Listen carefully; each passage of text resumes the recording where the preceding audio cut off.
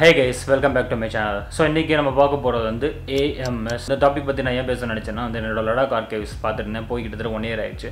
So அப்போ வந்து just ஒரு 3 vlogs போட்டிருக்கேன். ஃபர்ஸ்ட் நான் vlog பண்ணது அங்கே தான் செப்டம்பர் 12, 2018 கர்துங்களா டாப் ஆஃப் ஹையஸ்ட் மோட்டர்புல் ரோட்டில் சடனாக எனக்கு ஐடியா வந்து நான் கேமரா தூக்கிட்டு நான் பேச ஆரம்பித்தேன்.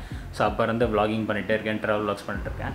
ஸோ அப்போ நடந்த ஒரு அன்ஃபார்ச்சுனேட் இன்சிடெண்ட் வந்து ஒரு ஓவரால் ட்ரிப்பில் வந்து ஒரு இன்சிடெண்ட் வந்து அது வந்து ஏஎம்எஸ்னால் நடந்தது. ஸோ நிறைய பேத்துக்கு வந்து ஏஎம்எஸ் கரெக்டாக தெரியாது, அது எப்படி ப்ரிவெண்ட் பண்ணுறது, அது எதனால் வருது. ஸோ அதை பற்றி சும்மா ஒரு வீடியோ, ஒரு அவேர்னஸ் வீடியோ மாதிரி போடலாம்னு நினைக்கிறேன். ஓகே வீடியோக்குள்ளே போகலாம்.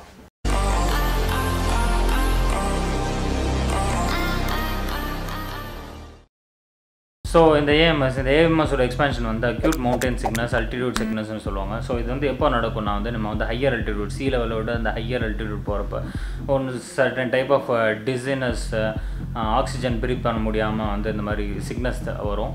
ஸோ விக்கிபீடியாவில் வந்து என்ன போட்டிருக்குன்னா 6600 ஃபீட்டுக்கு மேலேருந்து இது ஆரம்பிச்சுன்னு போட்டிருக்கு, 8000 ஃபீட் இந்த டயத்தில், இந்த ரேஞ்சில். ஸோ இந்த விக்கிபீடியாவில் இன்னொரு இம்பார்ட்டன்ட் பாயிண்ட் என்ன போட்டிருக்குன்னா வந்து 1000 feet a day, which means நீங்கள் வந்து மோர் தென் 1000 feet ஒரே டேட்டில் வந்து ஒரே டேல வந்து நீங்கள் ட்ராவல் பண்ணிங்கன்னா திருப்பி அந்த சிக்னஸ் வந்து வரும். ஃபார் எக்ஸாம்பிள் வந்து நீங்கள் ஒரு இடத்துல போனோடனே அந்த இடத்துல அந்த ஃபீட்டுக்கு உங்கள் பாடி வந்து செட் ஆயிரும்.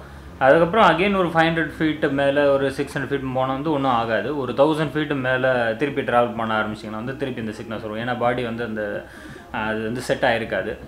ஸோ நம்ம வந்து கண்டிப்பாக வந்து இந்த லடாக் பிளான் போடுறப்போ வந்து இது வந்து ஒரு மவுண்டன்ஸ் ஆஃப் பாசஸ். ஸோ இந்த லடாக், இந்த லேங்கிறதே வந்து ஒரு ஃபுல்லாக ஹிமாலயன் ரீஜனில் இருக்குது. ஸோ நீங்கள் ரொம்ப ஹையாக போவீங்க, ரொம்ப லோவாக போவீங்க, மல்டிபிள் ஏரியாஸில் போவீங்க. ஃபார் எக்ஸாம்பிள் ஒரு நான் போன ரூட் காமிக்கிறேன். ஸோ இது வந்து ஒரு டிப்பிக்கல் சர்க்யூட் தான். லடாக் போகிற எல்லோரும் இங்கெல்லாம் போவாங்க. லடாக் வந்து 11,480 feet ஹையில் இருக்குது. கர்துங்களா வந்து அதுதான் டாப் மோஸ்ட் 17,500 feetல இருக்குது. நூப்ரா வேலி வந்து 10,000 feetல இருக்குது. இது வந்து நான் ஆர்டராக சொல்கிறேன் இல்லையே. கர்துங்களா, அதுக்கப்புறம் நூப்ரா வேலி அப்படியே கீழே வரும். அதுக்கப்புறம் பேங்காங் வந்து 13,480 feetல இருக்குது. அதுக்கப்புறம் சூமேரி வந்து 14,840. ஸோ நீங்கள் பார்த்தீங்கன்னா வந்து ஒரு வேரியேஷன், நிறைய வேரியேஷன் நடக்குது. ஸோ இந்த வேரியேஷன்லாம் நடக்கிறப்ப வந்து பாடிக்கு டெஃபினட்டாக வந்து ஒரு அக்ளிமேட்டைஸ் ஆகணும். நம்ம போகிற இடத்துல உங்கள் பாடி செட் ஆகணும். ஸோ நம்ம இப்படியிலேருந்து ட்ராவல் பண்ணி போகிறப்ப வந்து கண்டிப்பாக இந்த ஏஎம்எஸ் வந்து நம்ம ஃபேஸ் பண்ணியே தீரணும். ஸோ இந்த ஏஎம்எஸ் வந்து எல்லோரும் வந்து அவேர்னஸோடு தான் போவாங்க. போகிறப்ப வந்து இது வந்து கம்ப்ளீட்டாக வந்து ஹெல்த் ரிலேட்டடாக, ஒரு ஃபிட்னஸ் ரிலேட்டட் கிடையாது. எவ்வளோ ஃபிட்டாக இருந்தாலும் ஏஎம்எஸ் அடிக்கணும்னு நினச்சிச்சின்னா நம்மளை அடித்து தூக்கிடும். ஸோ பட் இருந்தாலும் வந்து நான் என்னோடய எக்ஸ்பீரியன்ஸில் நாங்கள் போன குரூப்பில் வந்து ஒரு 12 பேர் ஃபோட்டோகிராஃபர்ஸ் போனோம். அதில் வந்து ஒருத்தர் செம்மையாக சிக்கானார், கிட்டத்தட்ட டெத் பெட் வரைக்கும் போயிட்டு வந்தாருன்னே சொல்லலாம். ஸோ அந்த எக்ஸ்பீரியன்ஸை நான் ஷேர் பண்ணலாம் நினைக்கிறேன். இந்த வீடியோ நான் கிரியேட் பண்ணுறது மெயின் ரீசனே அதுதான். ஸோ அது பண்ணிவிட்டு அதுக்கப்புறம் இந்த ஏஎம்எஸ் எப்படி ப்ரிவெண்ட் பண்ணுறதுன்னு என்னோட எக்ஸ்பீரியன்ஸில் வந்து நான் சொல்கிறேன். ஸோ எங்கள் லடாக் ட்ரிப்பில் வந்து நாங்கள் ஒரு 12 பேர் போனோம். ஸோ இதில் வந்து இது வந்து இப்போ வந்து Day 4 பேங்காங் வந்து போயிட்டோம். நீங்கள் பேங்காங் வந்து எப்படி இமேஜின் பண்ணிக்கலாம்னா வந்து நண்பன் படம், ஐ மீன் 3 Idiots படம் வந்து ஹிந்தியில் வந்து அந்த ஒரு இடம் வருமே, சுற்றி ஒரு பெரிய லேக் இருக்கும். ஸோ அது ஒரு சின்ன டெசர்ட் லேக் மாதிரி இருக்கும். ஸோ அந்த இடம் தான் பேங்காங். ஸோ நாங்கள் இங்கே வந்து ஈவினிங் போய் ரீச் ஆகிட்டோம். ரீச் ஆனவுடனே வந்து ஸ்ட்ரைட்டாக போய் ஃபோட்டோ ஷூட்டு அதெல்லாம் எடுத்துகிட்டு சுற்றி பார்க்குறதெல்லாம் பார்த்துட்டு வந்து ரூமுக்கு வர்றதுக்குள்ளே வந்து ஐ மீன் ஒரு 6:30 போல் ரிட்டர்ன், 6 o'clock போல் ரிட்டர்ன் நான் நினைக்கிறப்ப ஒரு 5:30 போலவே அந்த ஃப்ரெண்டு பேர் வந்து மிஸ்டர் எக்ஸ்னு வச்சுங்க. ஸோ அவர் வந்து முன்னாடி வந்து இல்லை மச்சான் எனக்கு டயர்டாக இருக்குன்னு கிளம்பிட்டார். போய் காரில் உட்காந்துட்டு அதுக்கப்புறம் வந்து நாங்கள் ரூம் போயிட்டோம். ரூம் போனோன்னு பொத்து படுத்துட்டார். சரி, அவர் வந்து ரெஸ்ட் எடுக்கிறார், ரிலாக்ஸ் இருக்காருன்னு நினச்சிட்டு நாங்கள் பாட்டு ரூமில் நாங்கள் ரிலாக்ஸ் பண்ணிட்டுருக்கோம். ஒரு 7-8 போல் வந்து அதுக்கப்புறம் டின்னர் அப்போ கூப்பிட்டோம்னா இல்லை மச்சான் டயர்டாக இருக்குது அப்படி இப்படின்னு பேசிகிட்டு இருந்தார். சரி, உண்மையிலே டயர்டாக இருக்குன்னு நினச்சிட்டோம். அதுக்கப்புறம் சாப்பிட்டுட்டு வந்து பார்க்குறப்ப வந்து ரொம்ப மோசமான நிலைமை. ஸோ எப்படியாச்சும் சாப்பிட்டா தான் எனர்ஜி வரும்னு சொல்லிட்டு எழுப்பணும். இருன்னு சொல்லிட்டு அவர் வந்து டாய்லெட் போய்ட்டு வரேன்னு கிளம்புறப்போ வந்து திருப்பி அப்படியே உட்காந்துட்டார். ஸோ அவரால் வந்து எந்திச்சு நடக்கக்கூட முடியல. உடனே வந்து எங்களுக்கு என்ன பண்ணுறதுன்னு தெரியல. உடனே நான் ஓடி போய் அந்த ஹோட்டல் அவங்ககிட்ட சொன்னேன், இந்த மாதிரி ஆயிருக்கு, அவருக்கால மூச்சு எடுக்க முடியல, ஏஎம்எஸ் ஹெவியாக வந்துருச்சு அப்படின்னு வந்து சொன்னோம். அப்புறம் எங்கள் டிரைவர் வந்து இது வந்து லடாக்லேயே வந்து ரொம்ப சகஜம், எல்லா டிரைவர்ஸ் ஹோட்டல்ஸில் வந்து ஆக்சிஜன் பம்ப் வச்சுருப்பாங்க. ஸோ உடனே ஓடி வந்தாங்க. அதுக்கப்புறம் அவங்க ஒரு சின்ன ஒரு இன்ஸ்ட்ருமெண்ட் மாதிரி இருக்கும். அது வந்து இங்கே விரலில் வந்து கனெக்ட் பண்ணுவாங்க. ஐ மீன் ஜஸ்ட் ஒரு கிளிப் மாதிரி மாட்டுவாங்க. இங்கே இருக்கிற பல்ஸ் ரேட்டோ ஏதோ வச்சு வந்து நம்ம உடம்புல வந்து ஆக்சிஜன் லெவல் எப்படி இருக்குன்னு சொல்லுவோம். ஸோ அந்த நம்பர் வந்து எல்லாருக்கும் செக் பண்ணுறப்போ வந்து 60லேருந்து ஒரு 85 வரைக்கும் இருக்கும், 71 இருக்கும், 70s. அந்த 70s தான் ஆவரேஜ். அந்த ரேஞ்சில் இருந்துச்சுன்னா யூஆர் நார்மல், நோ ஒரிஸ், அந்த மாதிரி வருது. ஸோ அப்போ வந்து அவர் கையில் வச்சு பார்க்குறப்ப நாங்கள் மிரண்ட போய்ட்டோம். அவருக்கு இருந்த நம்பர் வந்து 32ங்கிறது வந்து ஆல்மோஸ்ட் சீரியஸ் கண்டிஷன். நாங்கள் வந்து ஈவினிங் பார்க்கவே இல்லை, இன்னும் கொஞ்சம் நேரம் பார்க்கல, இன்னும் குறைஞ்சிருக்கும், இன்னும் பல்ஸில் டவுன் ஆகிருக்கும். ஸோ அதுக்கப்புறம் உடனே அவங்க ஆக்சிஜன் டியூபோ இதெல்லாம் மாட்டிட்டு ஹேண்டு கையெல்லாம் ரப் பண்ணி உடம்பெல்லாம் ஹீட் ஏற்றி பீட்டில் நார்மல் கொண்டு வந்து ஆக்சிஜன் ஐ மீன் அந்த ஆக்சிஜன் லெவல் வந்து கூட்டி விட்டாங்க. ஒரு 60 வந்தார். அதுக்கப்புறம் பேச ஆரம்பிச்சிட்டாரு.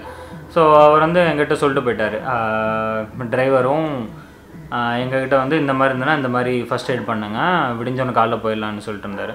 அதுக்கப்புறம் நைட்டு வந்து சால்வ் ஆகுமான்னு சொல்லிட்டு நாங்கள் பாட்டு படுத்துருக்கோம். ஸோ அப்பப்போ வந்து நாங்கள் செக் பண்ணுறோம், செக் பண்ண திருப்பி அந்த பல்ஸ் வந்து டவுன் ஆகிட்டே தான் இருக்குது. ஸோ ஃபுல் நைட் வந்து எங்கள் பசங்க வந்து ரெண்டு பேர் அவர் கூட இருந்து ரப் பண்ணி ஒரு நார்மலாக வந்தோடனே காலைல எந்திரிக்கிறப்போ அப்போவும் ஒரு ஃபுல் டவுன் தான். எந்திரிச்ச உடனே 6:30 போல் வந்து தூக்கி காரில் போட்டுட்டு ஆக்சிஜன் டேவை எங்கேயும் மாட்டிட்டு கையெல்லாம் ஒருத்தன் ரப் பண்ணிவிட்டு அங்கேருந்து பேங்காங்லேருந்து டும்கூர் சாரி இது பெங்களூரில் இருக்குது,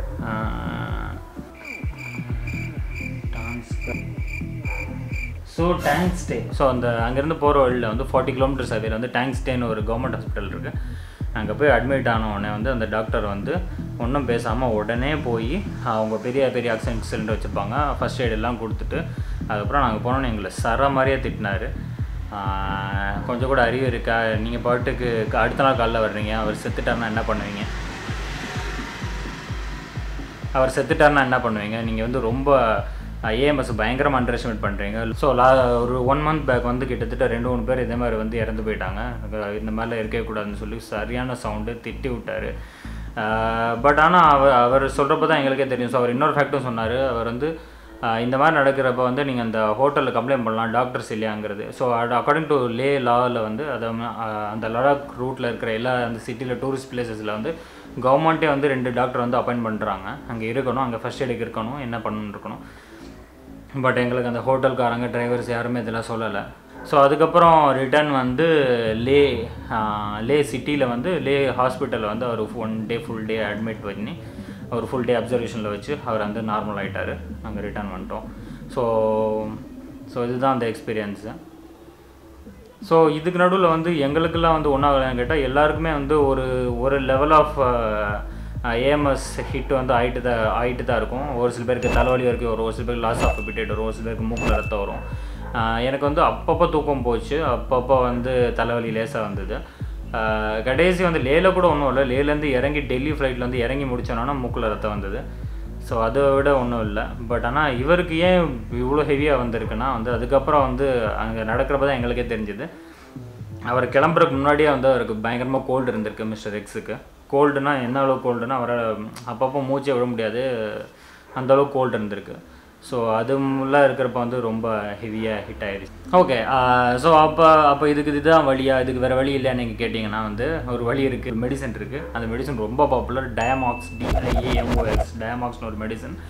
அங்கே போனீங்கன்னா அசால்ட்டு ஜெம்ஸ் பேக்கெட் மாதிரி வச்சுருப்பாங்க, ஆளாளுக்கு வாயில் போட்டுக்கிட்டே இருப்பாங்க. ஆனால் அந்த மெடிசனோட சைட் எஃபெக்ட் வந்து நீங்கள் நெட்டில் தட்டிங்கன்னா ரெண்டே போயிடுவீங்க, அப்படி இருக்கும் அந்த சைட் எஃபெக்ட்லாம் பார்த்தீங்கன்னா. பட் அந்த டயமாக்ஸ் சாப்பிட்டிங்கன்னா உடனே உங்களுக்கு பல்ஸ் ரேட்லாம் கூட்டி உங்களுக்கு நார்மல் ஆக்கிடும். பட் அதோட சைட் எஃபெக்ட் வந்து ஹெவியாக இருக்கும்.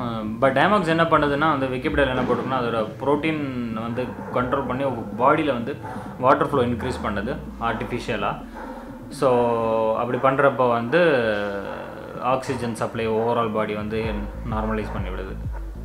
எனர்ஜி சொல்கிறீங்க, அப்புறம் நாங்களாம் லடாக்கே போகக்கூடாது அப்படின்னு நீங்கள் கேட்டிங்கன்னா வந்து அவசியமாக கண்டிப்பாக போகலாம். அது ஒரு செம்ம பிளேஸு. நீங்கள் அங்கே போயிட்டு வந்தீங்கன்னா இந்த அன்ஃபார்ச்சுனேட் இன்சிடெண்ட்லாம் உங்கள் மனசுலேயே நிற்காது. அது நம்மளாக அப்படி யோசித்து சொன்னால் தான் ஞாபகம் வரும். உங்கள் அங்கே இருக்க ப்ளசன்ட் மெமரிஸ் மட்டும்தான் நம்ம மண்ணில் நிற்கும், மண்டையில் இருக்கிற மூளையில் நிற்கும்.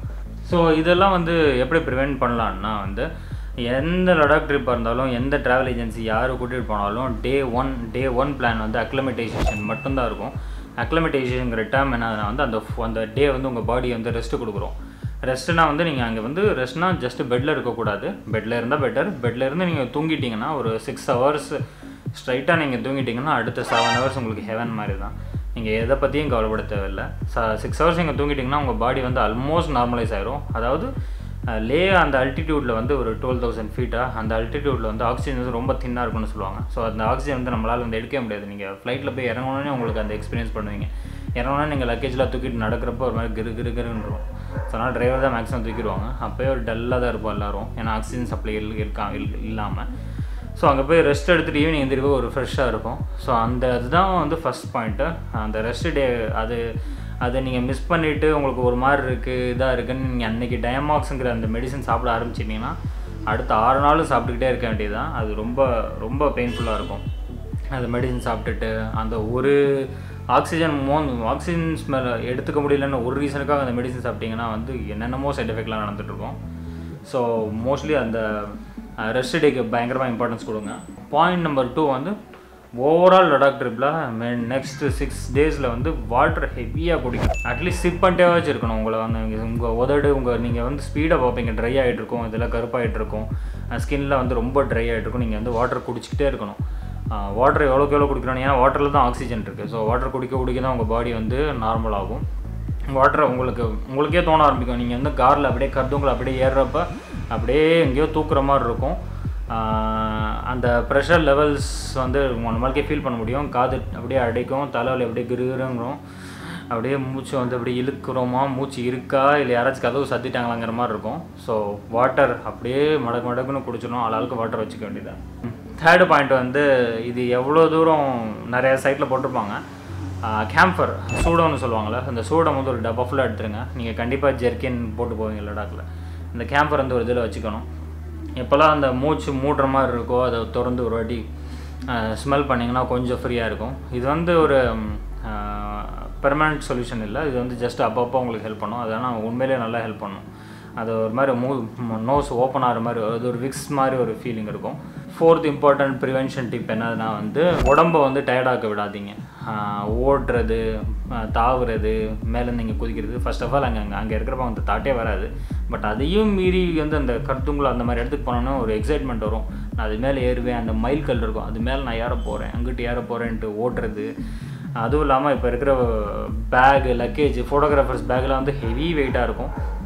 Camera, full frame camera, lens, அதுக்கு மேலே ட்ரோனு, கோப்ரோ, பேட்ரி, அவன் ஸ்பைக்கெலாம் கொண்டு வர்றாங்க. ட்ரிப்பில் பெரிய ஸ்பைக்கெலாம் கொண்டு வர்றாங்க. ஸோ இதெல்லாம் சேர்த்தா ஒரு 14-15 கிலோ வரும். அதை தூக்கிட்டு ஓடுறாங்க. ஸோ இவ்வளோ வெயிட்லாம் தூக்கிட்டு நீங்கள் நடந்தீங்கன்னா கண்டிப்பாக பாடி வந்து டயர்டாகும். டயர்டாகிறப்போ ஆக்சிஜன் கூட தேவைப்படும். அவ்வளோ ஆக்சிஜன் உங்களுக்கு அதெல்லாம் அந்த லேயில் தரமாட்டாங்க. ஆக்சிஜன் வந்து நார்மலாக நீங்கள் ப்ரீத் பண்ணுற மாதிரியான ஒரு மொமெண்டமில் அப்படியே இருக்கணும். அப்படியே யாராச்சும் கூப்பிட்டு அப்படியே மெல்ல திரும்பணும், அப்படியே கால் இறங்கி அப்படியே போகணும், அப்படியே மெல்ல அப்படியே வயசானவங்க மாதிரி அப்படியே சுற்றிட்டு வந்தீங்கன்னா நான் அப்படியே ஈஸியாக வந்துடலாம். நீங்கள் ஓட ஆரம்பிச்சிங்கன்னா உங்களை அதை போட்டு பார்த்துரும். ஓகே, ஒரு பாயிண்ட் சொல்ல மாட்டேன். இந்த பர்சன் வந்து மிஸ்டர் எக்ஸ் வந்து அவர் இந்த டெத் பெட் வரைக்கும் போயிட்டு வந்தார்னு சொன்னால அவர் என் ஃப்ரெண்டு. ஸோ அவர் வந்து இது வந்து லடாக் இது வந்து second time trip. First time வந்து போயிட்டு ஃபுல்லாக நார்மலாக போயிட்டு வந்துட்டார். பட் செகண்ட் டைமில் இவ்வளோ எக்ஸ்பீரியன்ஸ் பண்ணியிருக்காரு. ஆக்சிஜன் லெவலில் குறைஞ்சி ஹாஸ்பிட்டல் போகிற அளவுக்கு நான் இருக்குது. ஸோ அப்படி பார்த்தீங்கன்னா வந்து ஒரு வாட்டி நான் போயிட்டு வந்துட்டேன்னா அடுத்த வாட்டி எனக்கு பிரச்சனை இல்லைன்னு கூட நினைக்க தேவையில்லை. ஸோ எவ்வளோ வாட்டி 10 டைம்ஸ் போனாலும் நீங்கள் ஃபுல் அட்டென்ஷன் பே பண்ணிட்டு தான் வந்து நீங்கள் ஃபுல்லாக இம்பார்ட்டன்ஸ் கொடுக்கணும். அண்டர் எஸ்டிமேட் மட்டும் பண்ணிடாதீங்க. ஓகே, இந்த வீடியோ உங்களுக்கு யூஸ்ஃபுல்லாக இருக்குன்னு நினச்சிங்கன்னா வந்தாச்சு, கடைசி செக்மெண்ட்டுக்கு வந்தாச்சு. ஸோ நீங்கள் ஆல்ரெடி லடாக் போயிருந்தீங்கன்னா வந்து உங்களுக்கு கண்டிப்பாக இதெல்லாம் வந்து ஆல்ரெடி தெரிஞ்சிருக்கும். பட் நீங்கள் போகாமல் இருந்தீங்கன்னா இந்த வீடியோ உங்களுக்கு கண்டிப்பாக ஹெல்ப்ஃபுல்லாக இருக்கும். நீங்கள் இந்த வருஷம் நீங்கள் லடாக் பிளான் பண்ணுறீங்கன்னா, இன்ஃபேக்ட் செப்டம்பர் வந்துருச்சு, இதுதான் வந்து பீக் டைமு, போயிட்டுருப்பாங்க. பிளான் பண்ணுறீங்கன்னா வந்து அவசியமாக இந்த வீடியோவுக்கு லைக் பண்ணுங்கள், ஃப்ரெண்ட்ஸை ஷேர் பண்ணுங்கள், சப்ஸ்கிரைப் பண்ணுங்கள், அப்புறம் பெல் பட்டன் நமக்குங்க. பெல் பட்டன் நமக்கு இப்போ ஏதோ ட்ராப் டவுன் வரும்னு சொல்கிறாங்க. அந்த ட்ராப் டவுன்லேயும் ஏதாச்சும் நல்லதாக ஏதாவது போட்டு விட்ருங்க. அதுக்கப்புறம் அடுத்த வீடியோவில் நம்ம பார்ப்போம்.